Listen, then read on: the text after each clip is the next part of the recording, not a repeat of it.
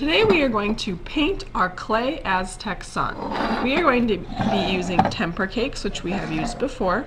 You will have the primary and secondary colors and intermediate colors as well. And I want you to choose just a few colors. I don't want you to use a ton of colors, but I'm going to choose maybe 3 to 4 different colors. I'm going to start with orange.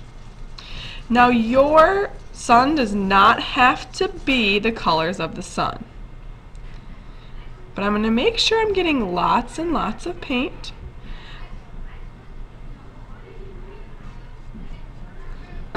I am going to paint the edges. Notice how I am taking my time, trying my best.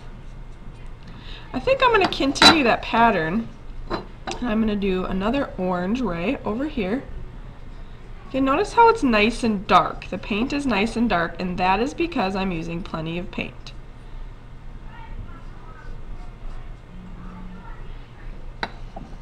And this ray over here, the same orange color.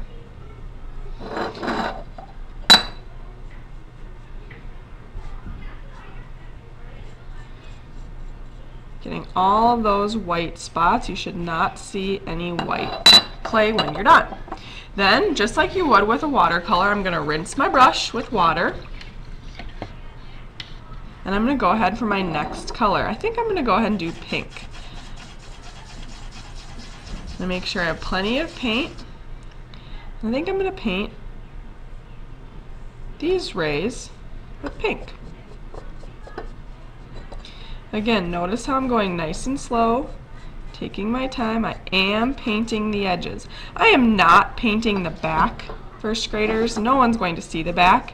And we want to make sure you can see your name, so we will not paint the back.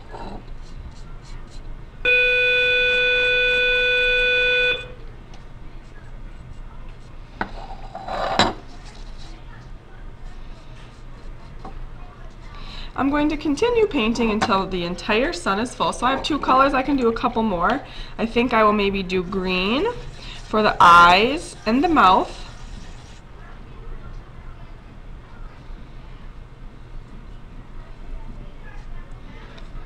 Again, using plenty of paint.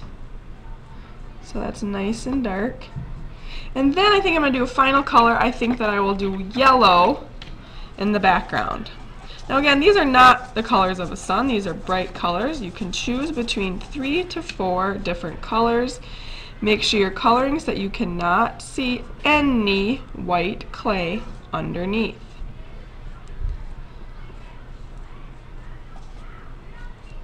I don't want to forget the edges where there's not.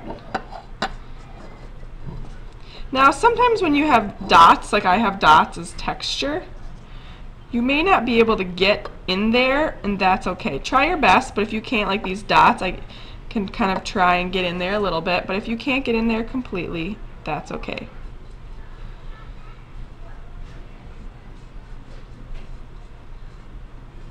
Again, you're going to paint the entire thing until on the edges